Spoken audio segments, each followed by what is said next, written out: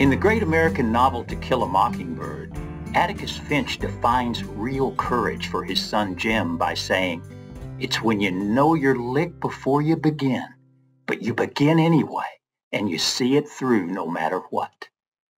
During this season of Lent, we make the spiritual journey with Jesus all the way to the cross.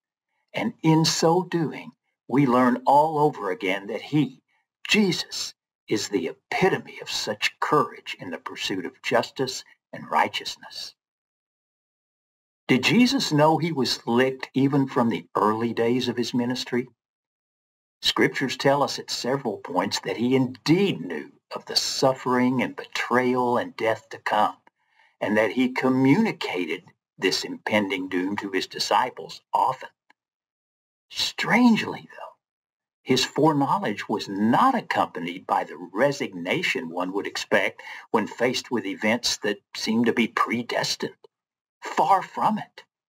Jesus never ceased praying to the Father, surely in the hope that the spiritually blind among him might again see one day.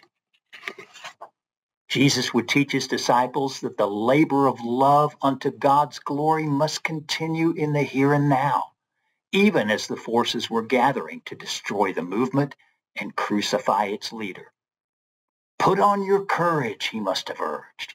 "Join me ceaselessly in this dance for love and justice and freedom, and hold fast to your faith in the righteousness of the way." This hardly sounds like one who is passively resigned to taking a licking. And oh, by the way, Atticus Finch added one more sentence justifying to Jim the urgency of pressing on with real courage in the face of certain defeat.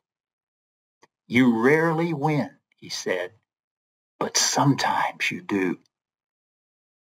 What encouragement this is for all of us to keep spreading the light of Christ in our own lives, no matter how dark things appear.